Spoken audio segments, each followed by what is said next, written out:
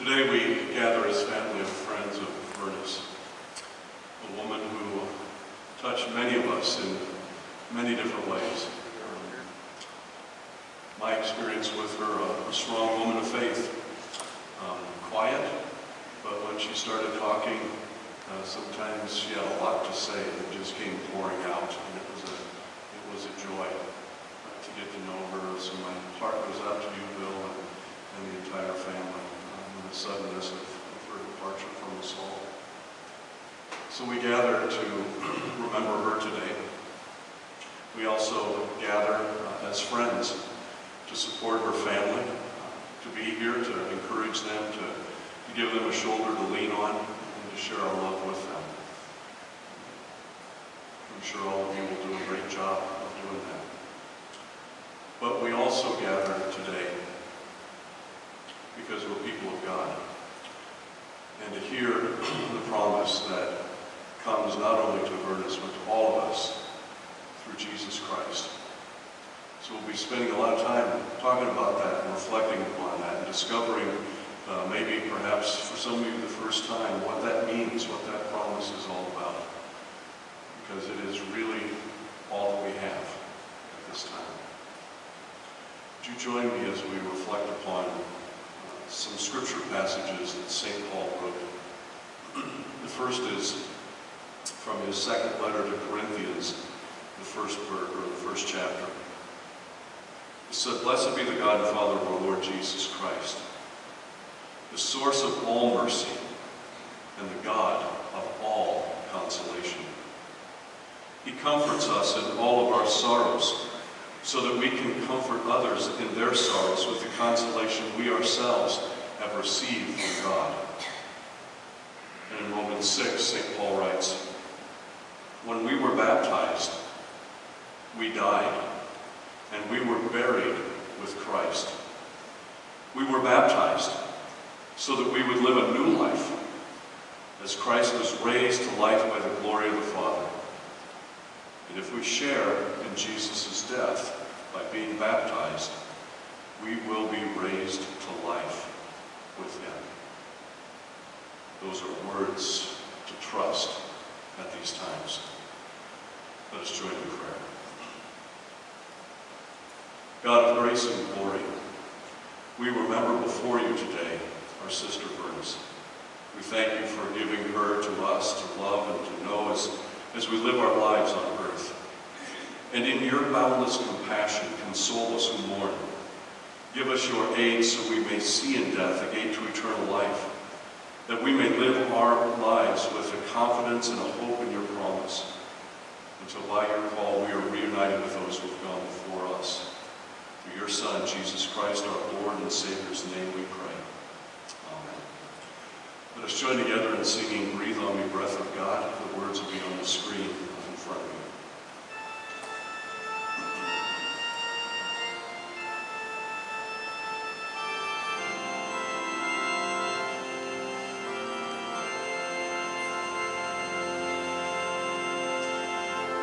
Thank you.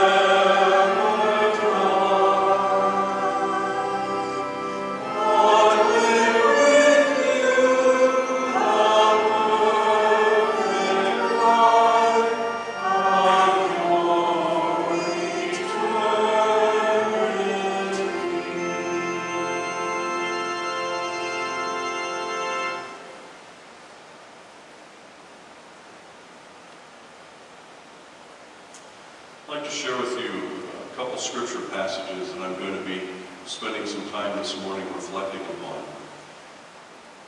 They're both very familiar. The first one perhaps even more familiar than the second. The first is from King David, known as the 23rd Psalm. And King David writes this: "The Lord is my shepherd. I shall not want. He makes me lie down in green pastures. He leads me beside still waters. He restores my soul. He leads me in paths of righteousness for his name's sake. And even though I walk through the valley of the shadow of death, I will fear no evil, for you are with me. Your rod and your staff, they comfort me. You prepare a table before me in the presence of my enemies. You anoint my head with oil. My cup overflows. Surely goodness and mercy shall follow me all the days of my life, and I shall dwell in the house of the Lord forever." From the Gospel of John, the 14th chapter, beginning with the first verse, Jesus says these words to his disciples and to us: "Let not your hearts be troubled. Believe in God. Believe also in me. In my Father's house are many rooms, and if it were not so, would I have told you that I go to prepare a place for you? And if I go and prepare a place for you, I will come again, and I will take you to myself, that where I am, you may be also. And you know the way to the place where I'm going." Thomas said to him, "Lord, we don't know where you're going. How can we know the way?" And Jesus said to him, "I am the way, and the truth, and the life. No one comes to the Father except through me." Here ends the reading. Let's join together in singing "I Heard the Voice of Jesus."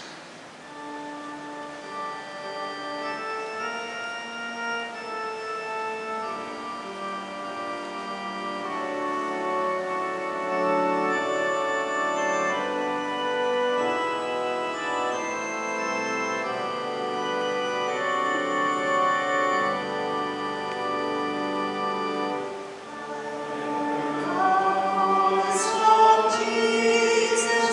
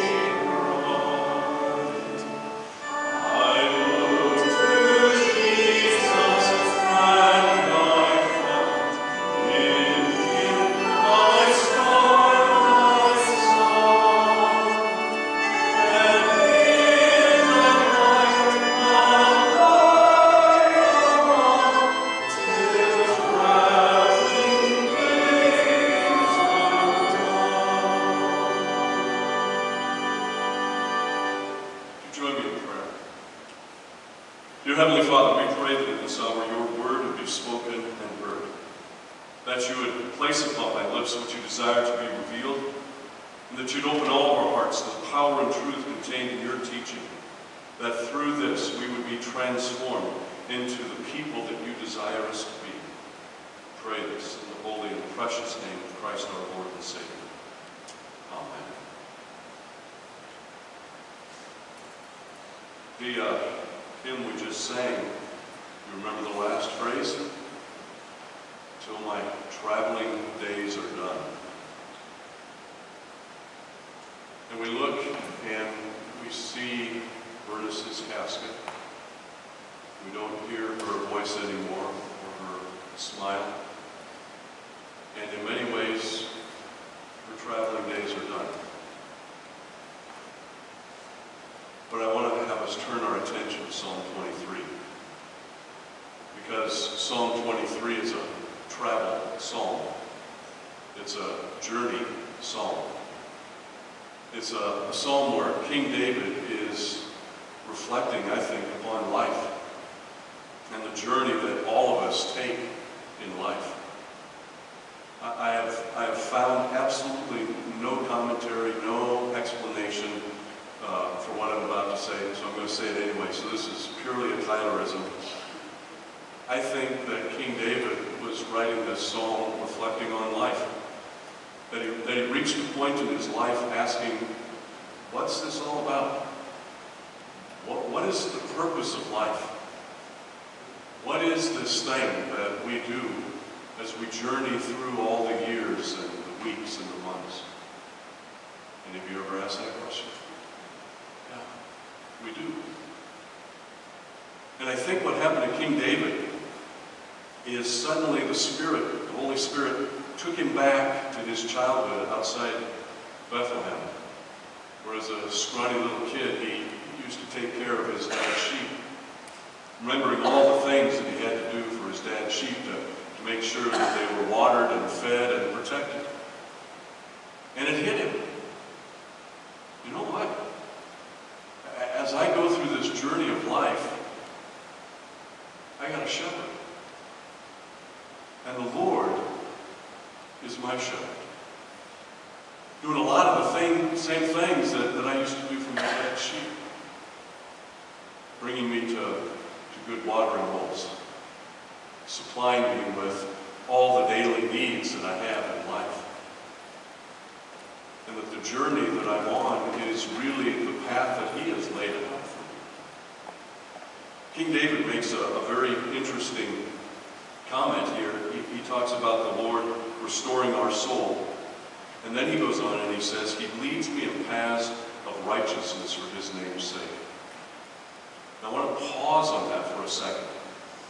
Because a lot of times when we hear that phrase, a path of righteousness, our minds instantly go to kind of moral living. And I think there's a part of that, an element of that. But this path that David is talking about is a path that leads someplace. Now, I'm a Lutheran, and so Lutherans get real gnarly on this stuff. So I'm just going to paint a Lutheran perspective, because Vernyce is a Lutheran too. Fairly traditional one, by the way. And when we talk about righteousness in the Lutheran circles, we talk about something very unique, very different, something the world perhaps doesn't even understand. And the world misunderstands Christianity in this whole righteousness thing. Virtually every other faith, every other religion on the face of the earth understands righteousness as being moral behavior, as doing religious rites and rituals to make yourself kind of holy in the eyes of God. But Christianity is extraordinarily different. We talk about a righteousness that does not come by works, does not come by anything that we do. It is a righteousness that comes only by faith and trust in the shepherd and where He's leading us and where we're going. Paul calls this a righteousness by faith, a righteousness by trust. So we, on this righteous path, are only righteous because of what Jesus Christ has done. We are only made righteous, right with God. We are only justified because of what Jesus Christ has done. What God, out of love for us, all of us sinners, has redeemed us. Has redeemed us, taken something without value and given it great worth. And Jesus did that on the cross. He did that on the cross.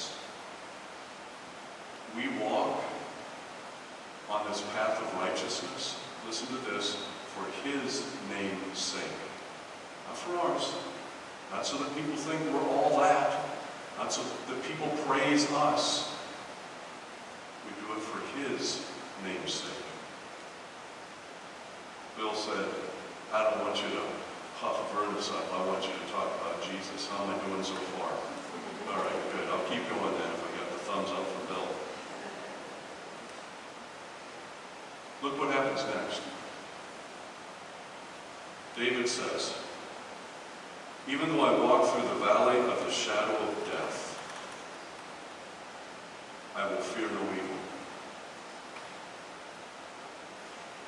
This is something chilling that we need to pay attention to. God has revealed to David that in death there is something that should cause us pause, and that is evil. And the Hebrew word used for evil here is the word raw, meaning evil in all of its ferocity and power. It's not just moral badness, it's not something that's icky or uncomfortable. It is something seeking to devour us and to destroy us. Using this image of the sheep, it's like a wolf lurking in the shadows for that straggling sheep to rip it away from the flock, to take it away from the master. And David says that evil lurks in the darkness of death. But then he says what? I'm not going to fear that evil. Now somebody might go, well, yeah, he was a wealthy king. He was a powerful leader. He could bark out commands and people would do whatever he wanted to do. He was a great military leader. We hear in Scripture that tens of thousands of his soldiers were willing to lay down their lives for him. And he says, I will not fear that evil because David is all that, right? No. When death comes knocking, it doesn't matter how much money you have. It doesn't matter how much you're able to bark out commands and have people to do stuff. It doesn't matter how big your army is. Death doesn't care about any of that stuff. David says, I will not fear that death because, why? You are with me. You are with me. That same shepherd that walks with us every step of our daily lives, that supplies us all the things that we need, that shepherd will not abandon us during death. He says, your rod and your staff, they comfort me. The rod and the staff, they gently guided the sheep, but they were also the weapons of death. They were the weapons that killed the wild beast if the wild beast came to try to get the flock. Your weapons of death, O Lord, they comfort me. That is a strange phrase. Unless you're a Christian.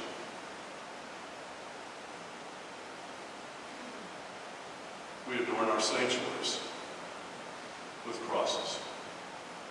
Put them on top of our buildings. We wear them as rings on our fingers, around our neck. Do you know what this is?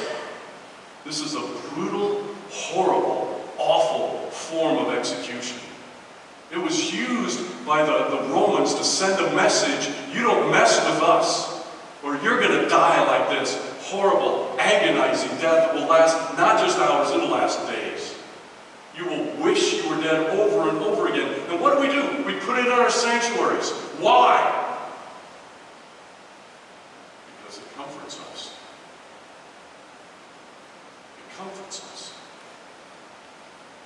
Because we are reminded what Jesus Christ did on the cross for us.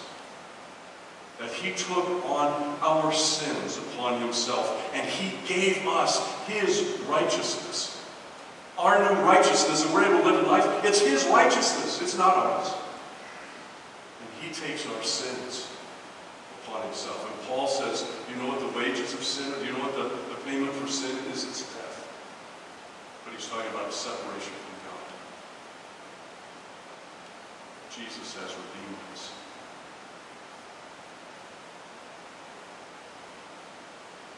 I'm mourning with you guys. We are kindred spirits this week because my father-in-law passed away on Saturday. So I know your pain. I feel it. I'm getting a little verklempt right now, using a good Jewish word. And on Sunday morning, my wife and I were watching our worship service, and one of our youth guys who's gone to seminary, and he's a great pastor, just doesn't have the official title, named Chris Anderson. He was preaching on Daniel and the lion's den. And he paused in the middle of that sermon and he asked a question. He said, what lion den are you living in right now? And I turned to my wife and I said, den. How about dens, right? It feels like so many lion dens we're in.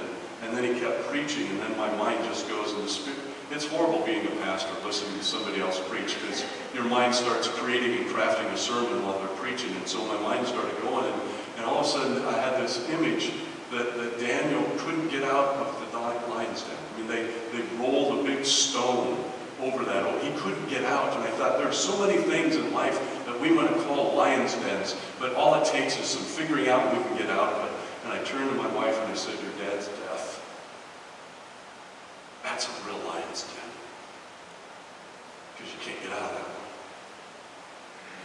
one. You can't escape that one. And then Chris kept preaching. And all of a sudden, it hit me, Daniel does get out of the lion's den. But you know what happens? Ready? They roll the stone away. And Daniel comes out. Protected in the darkness. And I thought, Gwen's not trapped. Vernyce isn't trapped. You know why? The stone was rolled away. Not Daniel's stone. Jesus' stone. It was rolled away from his tomb.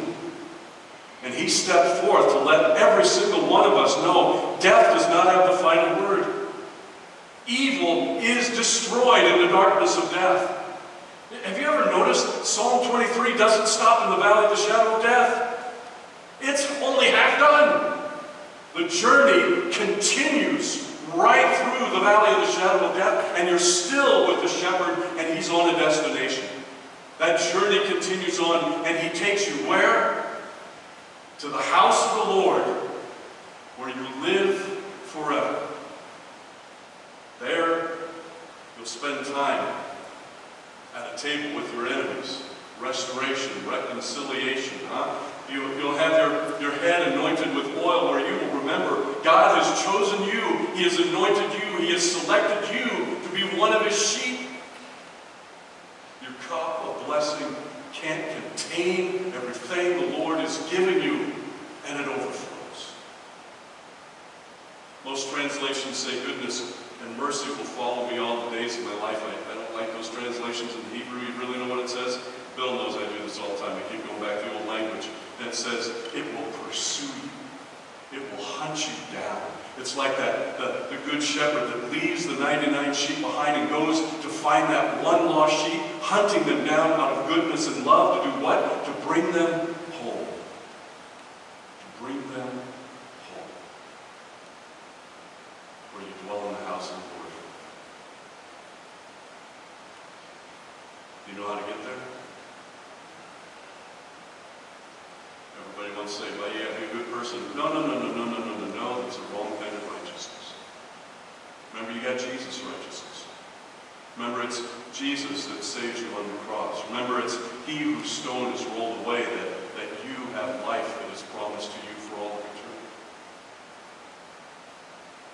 Jesus told his disciples, he said, I'm going to the Father's house to prepare a place for you for all eternity.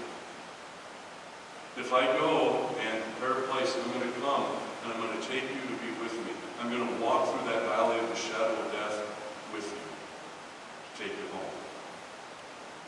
And he says, you know where I'm going. Now, poor Thomas gets a bad rap, right? I mean, can you imagine for eternity, everybody calls you Doubting Thomas? He just asked the question all of us are wondering. He's at least honest. Maybe we should call him Honest Thomas. He says, I don't know how to do this. I don't know how to get there. I don't even know where to begin. I don't know what road I'm supposed to start walking down, Lord. I don't know. You remember Jesus' words? It's not about you walking down the path. It's not about me giving you a map or GPS coordinates. It's about me. I am the way. He's the road. Jesus is the path. He says, I am the truth, not a truth among many. I am the truth.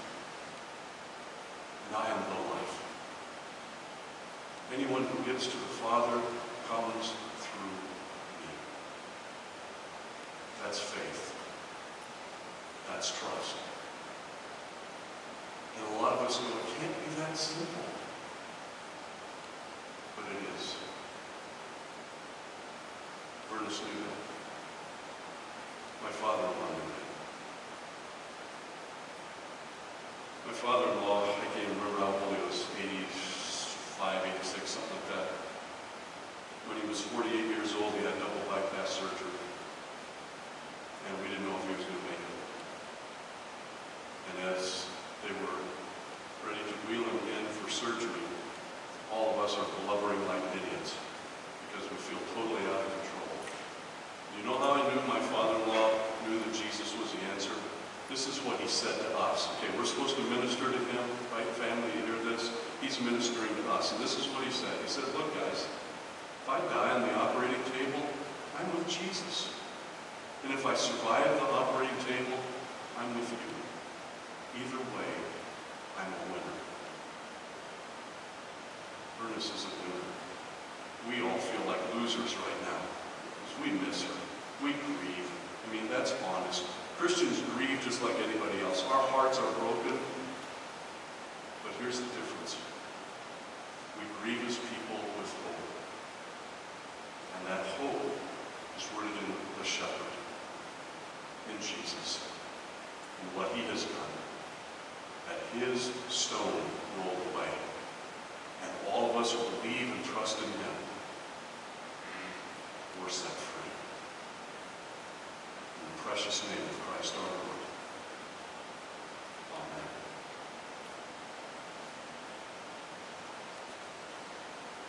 Let us pray. God of all grace, you sent your Son, our Savior, Jesus Christ, to bring life and immortality to light. We give you thanks because by his death, Jesus destroyed the power of death. And by his resurrection has opened the kingdom of heaven to all believers. Make us certain that because he lives, we shall live also.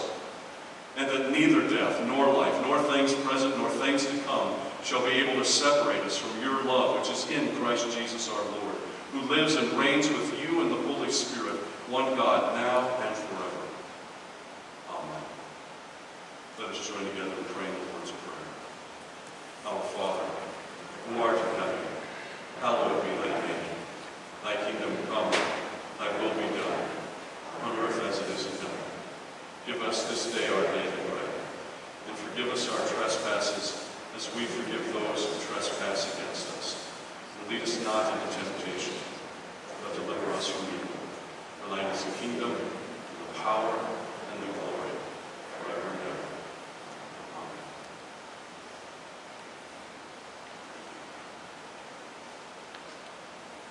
And now into your hands, O merciful Savior, we commend Vernyce. Receive her into the arms of your everlasting mercy and peace. Lord, let your servant go in peace. Your word has been fulfilled. Mine own eyes have seen the salvation which you have prepared in the sight of every people, a light to reveal you to the nations, and the glory of your people Israel. Glory to the Father, and to the Son, and to the Holy Spirit, as it was in the beginning, is now, and will be